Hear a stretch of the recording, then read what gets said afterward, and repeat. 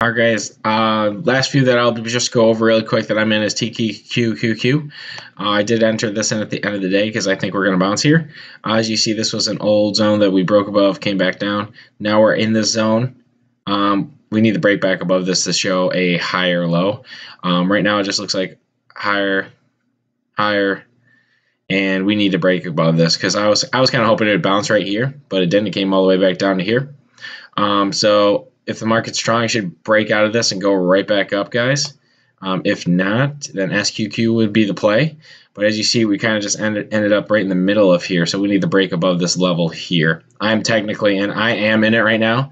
If it does pull back to the 50, if it does make a newer low, which would be down to here, the 51 mark, I would definitely be getting out. But right now I'm in it at 52.50. Right here I entered here. Yeah, 52. I guess 52.60 was probably where I entered because I entered in right here and then it pulled back a little bit more and then it came back up.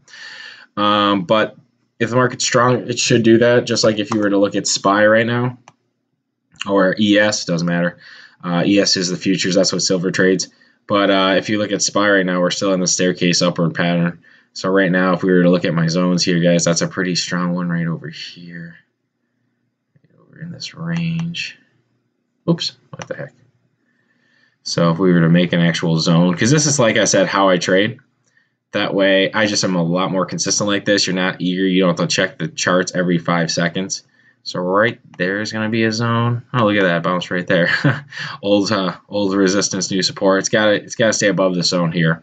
The next thing it's going to definitely test is up here as well. And it tested that last time too, just from this mark here. Once it breaks that level up there, we should be headed to this range up here. So should be the next one. So just keep an eye out on that. But yeah, guys, if you have any other questions, please let me know. Like I said, the only other stock that I'm really looking at is LUV because it's been making these higher highs, and we still have that gap to fill over here to this level mark right here. And as of right now, we kind of just trailed, kind of slowly bled out there. But looking at it closer up, there still is potential for this to recover. So as long as it stays, look at that. Look at how many times it touched there. Bam. Right to that level there. As long as we stay above this level here, should be good. So kind of just touch there. As you see, that's where these candles close, and that's where it all ended. So as long as we bounce in this area here, the 51.80 would be a nice little buy zone. $52 flat to 51.80, and then bounce right back up. But anyways, dudes, I hope that was helpful. And like I said, if you have any questions, always let me know. All right, peace out, guys. Thanks.